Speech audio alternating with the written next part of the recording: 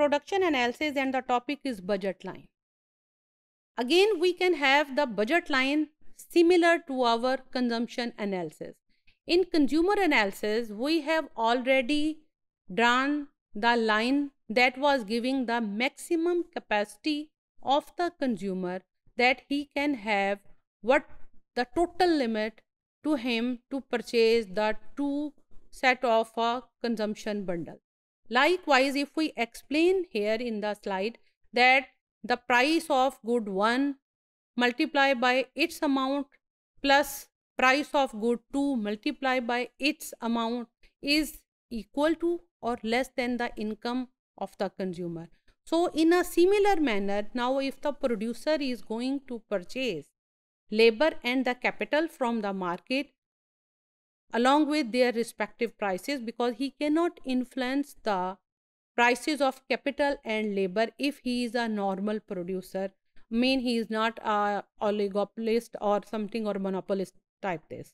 So when it will be that, then now just like consumer, the producer will exhaust its total budget on the purchase of these two inputs. So now coming to this was our original budget line in the form of the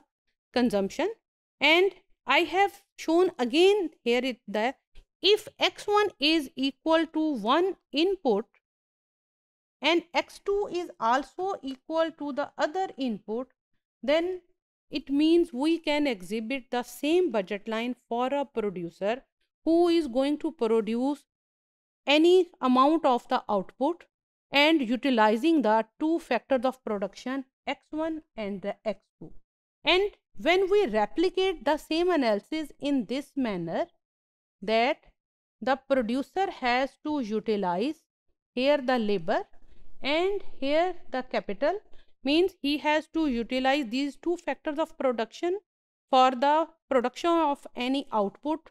Q or Y. This amount of the labor, it will be just equal to the total cost or the total budget available to the producer divided by its respective price, and this K, it will be equal to again cost and divide by its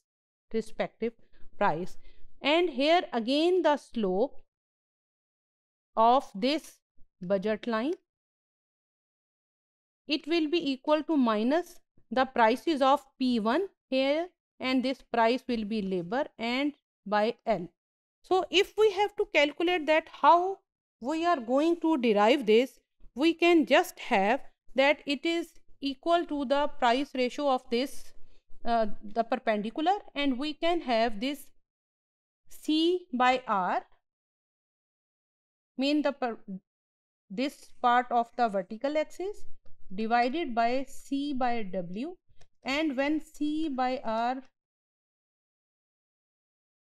we can have the slope like this. So the slope of this budget line is now coming to this point. Now if we have to calculate by the same manner that what will be the amount of one input that the consumer has to purchase, and likewise if the producer who is going to produce with the utilization of the x1 and x2, then it will, by rearranging the previous equation, it will give us this value. And if we explain in another manner that we were having with this, that C was equal to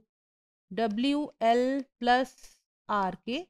and if we have to check that what will be the value of this RK, we will have C minus WL, and from there if we want to calculate that what will be the amount of the capital that will be required by the producer, so we can have this C divided by R minus W divided by R into L. So again the same thing that is expressed in this manner. So we can draw that by this formula we can have that what will be the amount of one factor that the producer needs to produce in just order to satisfy the condition of his given budget line. Thank you.